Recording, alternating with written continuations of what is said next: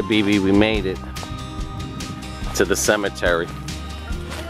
And if I'm not mistaken, this might have been, I don't know if they had white people and black people in here at that time, but I think at first this might have been the black people cemetery, or maybe it was just mixed. It was their community. Yeah. I don't know why it wouldn't be. Now, mind you, this is almost 2.5 miles, 3 miles from where we were, where that sign was, where that house was.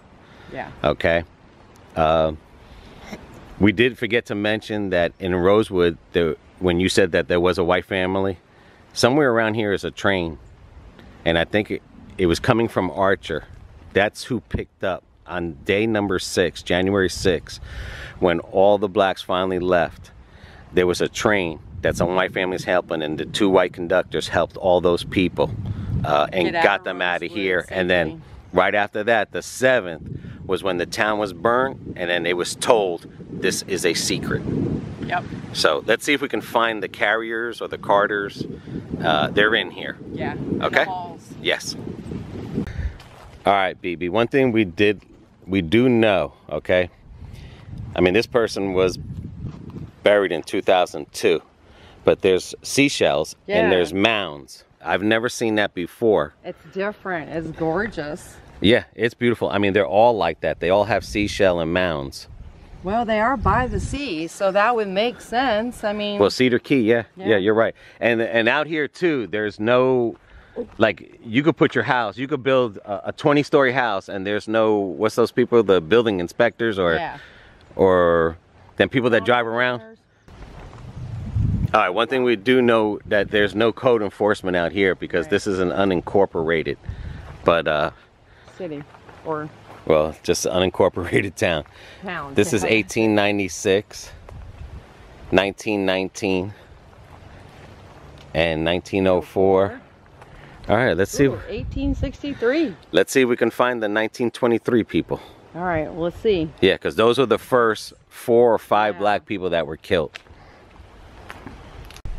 Now, some of these markers literally just say graves. So these must be some of the ones that were back in 1920s. Right, because the rest of the people that they killed in 1923 in those 6 days, what I was reading is that somewhere in here, all they did was pile all the bodies and just cover them up. Yeah, there is no location of where these bodies are, but these were the ones that got proper burials and stuff.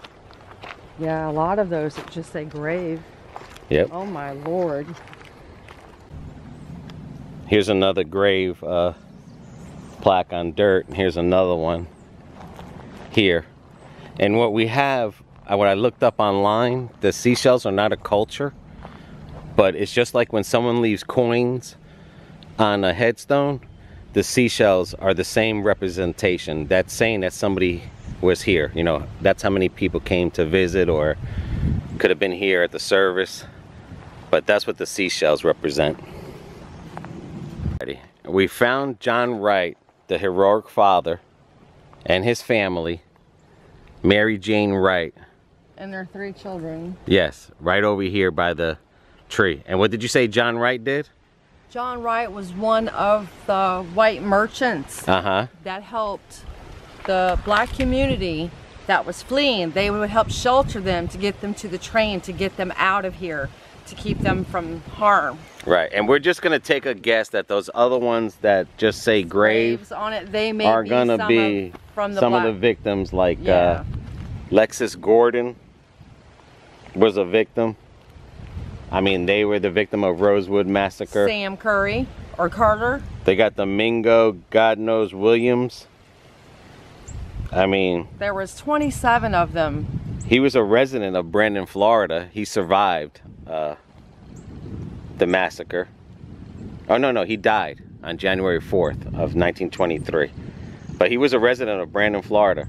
And he died, I guess he came over here after Brandon. Sam Carter, of course. Yes. Is the first victim of Rosewood, which was the guy that they tried to get.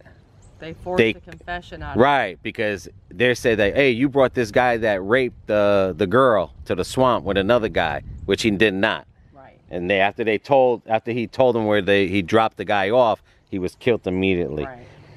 And then of course he got was mutilated before they dropped him off. The Henry Sylvester, which in 1910 listed Sylvester Carter, 19, a victim of Rosewood massacre, son of Aunt Sarah Carrier.